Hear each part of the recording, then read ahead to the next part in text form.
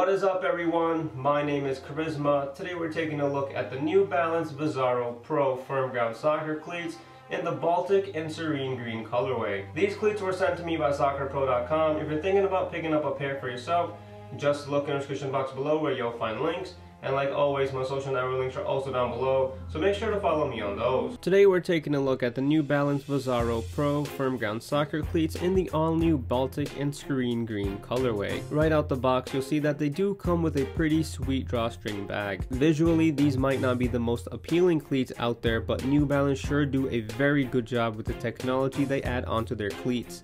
The honeycomb upper on the Visaro comes packed with NB's Aeroprene mesh upper, 4mm to be exact.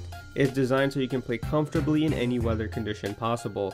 The laces do come on an angle which help you get a larger strike zone on the ball. The heel area comes with a plastic heel counter with a really soft suede heel liner, which impressed me a lot. The insole comes with New Balance's fresh foam technology, which gives you a very soft cushion feel when you're laced up and ready to go.